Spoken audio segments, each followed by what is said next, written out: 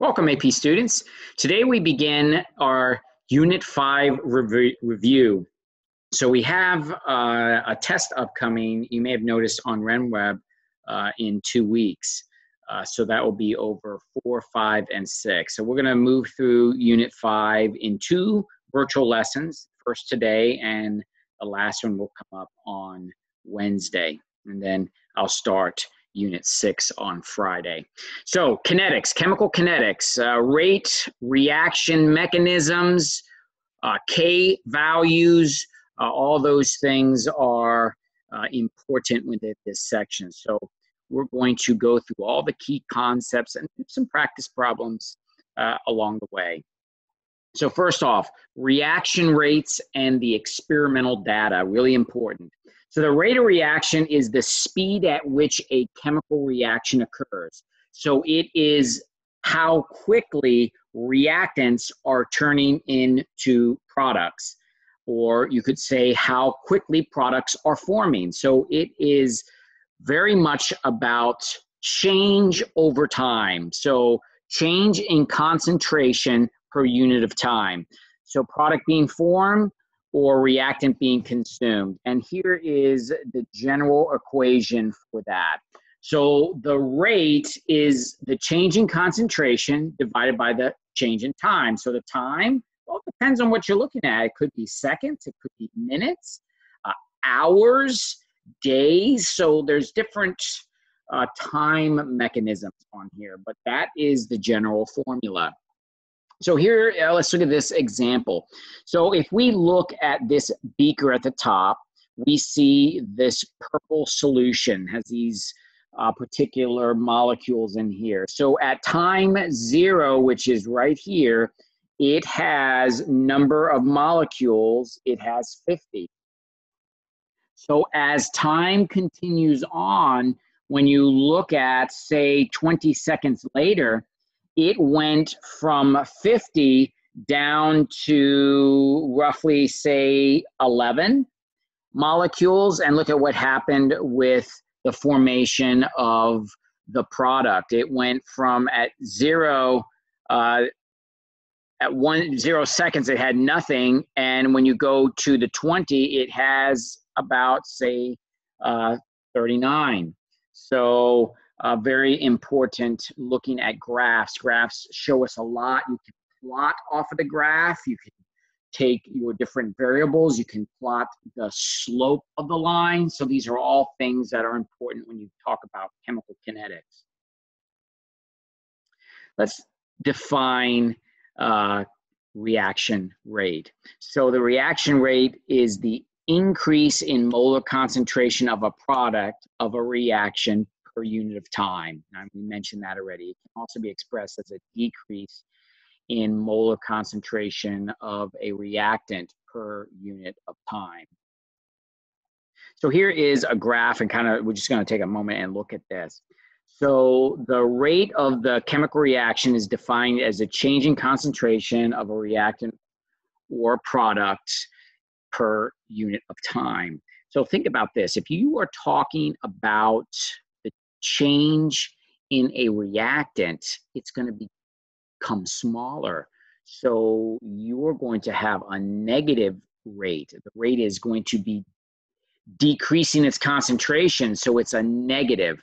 When you talk about a product, it's going to be positive because it's building. So how exactly is that come about? So here is a formula. So 2 kinds of reaction rates. You have instantaneous or the average, and that's typically the one we're going to do is this right here. So you have concentration 2 minus concentration 1. So let's look at here is concentration 2 and here is 1. Let's say this here is 5 and this here is 14. How do you get this negative number? Because you have C2, which is 5 minus the 14. And that is going to be negative. So you have, how is it going to be negative if you have time? Let's say this is 3 seconds and this is 15 seconds. So your time 2 would be 15 minus 3. And that's how you would solve that. And yes, you would get a negative number because what's happening, that concentration is going down. So the rate is taking it from its maximum concentration to a new concentration as the products are building.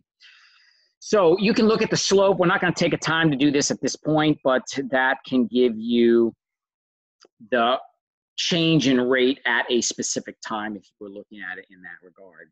But using a graph is really important, and be able to interpret it is as well. Hopefully this helps.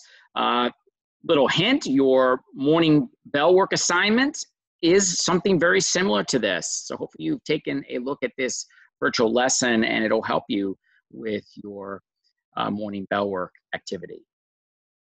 So the rate law expression, that's our next key concept here, the rate law expression. So we have this reaction here, A plus B reacts to form C. So we could write it as rate equals K, concentration of A raised to some M power, and B raised to N. So M and N are the reaction orders. The sum is the overall reaction order. And we'll look more at that here in a second. And then we have our K constant. Our K constant is specific. This is the one you've got to be concerned with because your units are really important. It is specific to a reaction at a certain temperature and a certain order of reaction. We'll talk more about that in our second virtual lesson on this part, in this unit. So the rate law expression. So for the reaction, A plus B equals CD. So the rate is A raised to M, B raised to N. And that's what you have to figure that out. So where K is a specific rate constant, M is the order of the reaction in respect to A. So this right here is in respect to A. That's the order of A. And when you look at N, it is specific to the order of B. You could be asked a question, what is the order of the reaction in terms of A or in terms of B? And you would have to designate that as what, in this case, M or N is. So when you add them together, those exponents give you the overall order of the reaction. So 0 order, first order, second order. Some third order, going above third order is not really very common to go over that. And we'll talk more about that as well in this part B lesson. So determining the rate law expression, very important key concept. The rate law must be determined experimentally.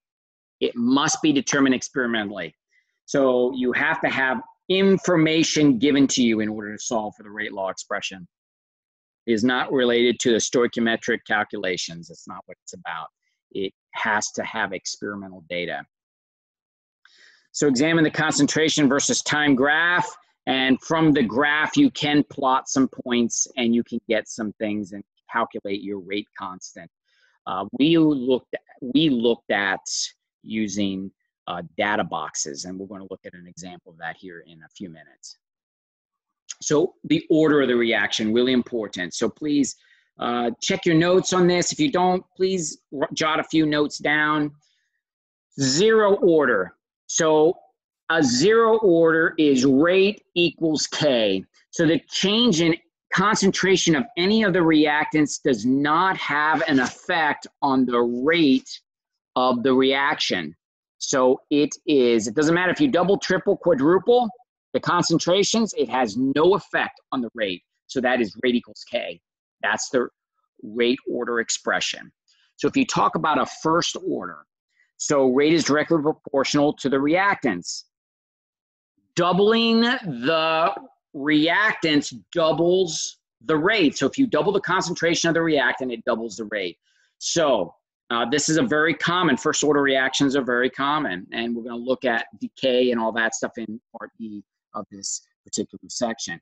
But this would be your expression right here. Rate equals K and A, which you wouldn't have to write the 1 there. The 1 is understood, meaning that that's a first order reaction. And then you have second order. the rate is quadrupled when the concentration is doubled. So you double the concentration, you quadruple. If you tripled the concentration, you have now applied it by a factor of 9, and that's important. So that says you got a second order. And these are common as well. So first order and second order are common. Third order, not so much. And fourth order, that's very, very rare. So when you look at how would you write it, it would be rate equals Ka squared or Ka1 and B1. So either way, written right here would be your rate order expression. So very important. Reaction orders. So we're going to look at this a little bit more when it comes to the graphs of them, and that'll be in our part B lesson, a virtual lesson of this.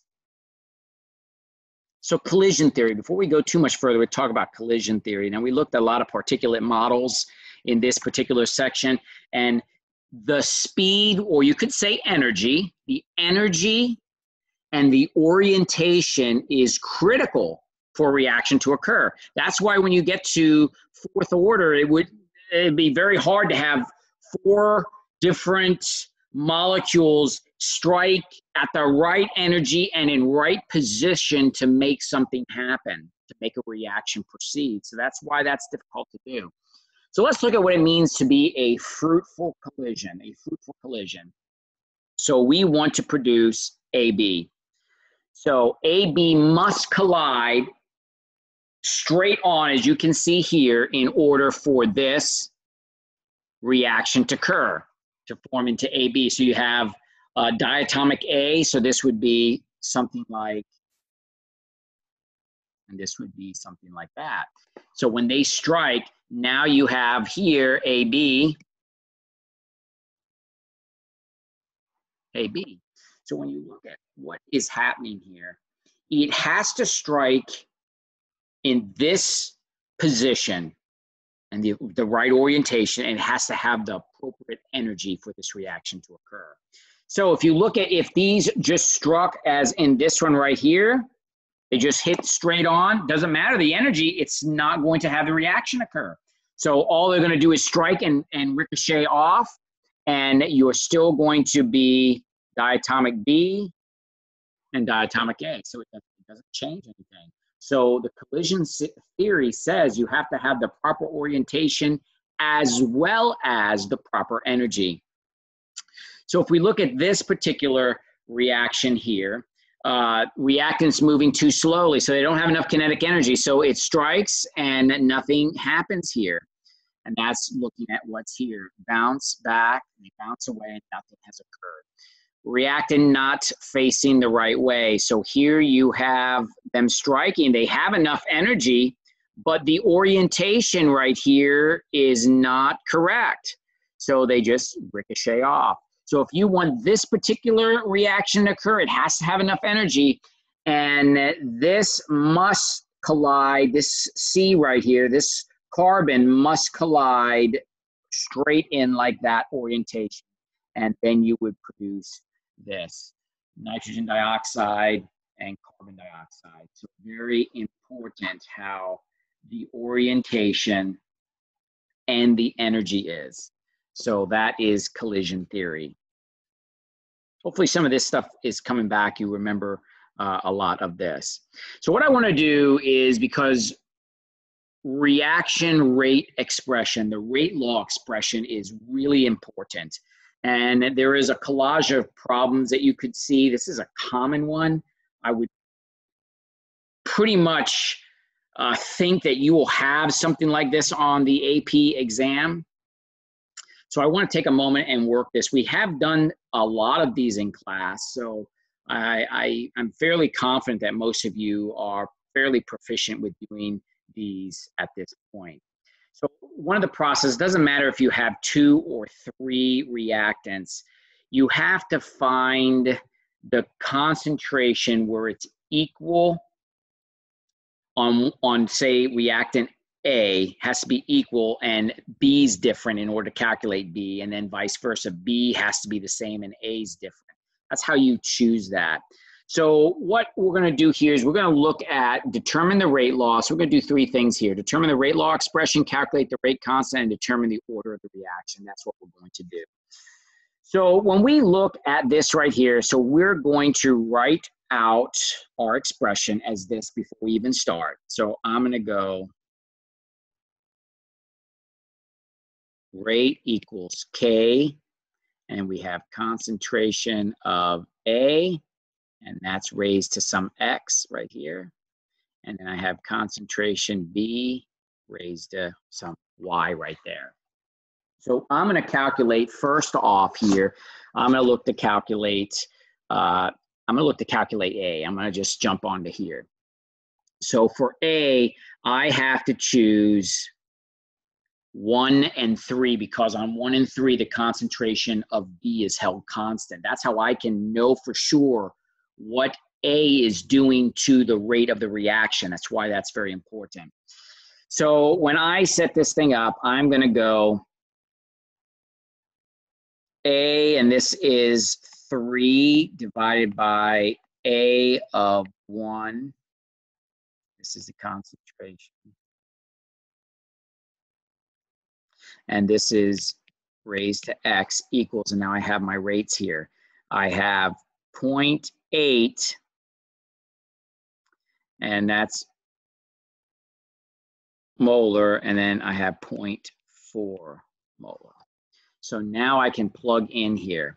So this here is going to be 0.40, concentrations 0.40, concentration 0.20,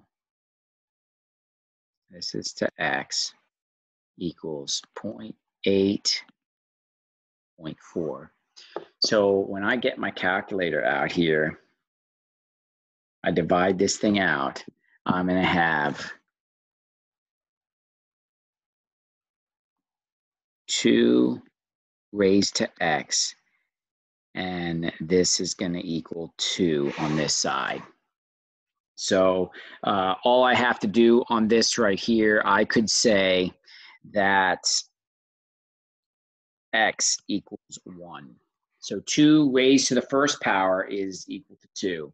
So I have calculated my order for A. So the order for the reaction in terms of concentration of A is a first order. So I have X equals 1. So now I have to do the same thing for B. I have to look here. Well, in this case here, I have 1 and 2. So I'm going to go the concentration of B, and we're going to be 2 divided by concentration of B, and that is the first one, equals, and when I look at the rate here, it is going to be 1.6 divided by 0.4. All right, so now I can plug in. So I am going to have here 0.40 divided by 0.20 equals 1.6 divided by 0.4. So I'm going to have 2 raised, and this was here all to the Y right here. I should have put that right here as well. So this is right here is going to be 2 raised to Y equals 4. So that is Y equals 2. So 2 squared equals 4. So now I've calculated my rate law expression. This is a third order reaction. So I can come back over here and rewrite this. So I'm going to go rate equals K times the concentration of A to the first and concentration of B to the second. So the overall order of the reaction is third order. I got my rate law, and now the only thing left is to calculate the rate constant. And I can pick either one of these. It does not matter. So I'm just going to pick the first one right here. So I'm going to go the rate, and here, and this is really important how I have this. So I'm going to go 0.4 molar, and this is per minute, and this is equal to K. And then I have here 0.20, and this is to the first. I have 0.20, and that's squared. And this is molar, and this is molar. So now, if I get my calculator here, I'm going to have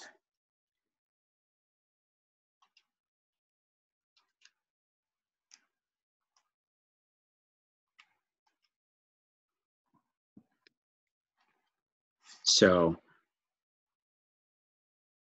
0.4 molar equals K, and here I have 0.008 molar cubed. So now I'm going to divide both sides by this. So I'm going to divide by 0.008 molar cubed. So now when I look at this here, I'm going to have 0.4 divided by 0.008, and I have 50. So let me rewrite this here. So K equals 50. One of the molars cancel. So I'm going to raise this up, and I'm going to have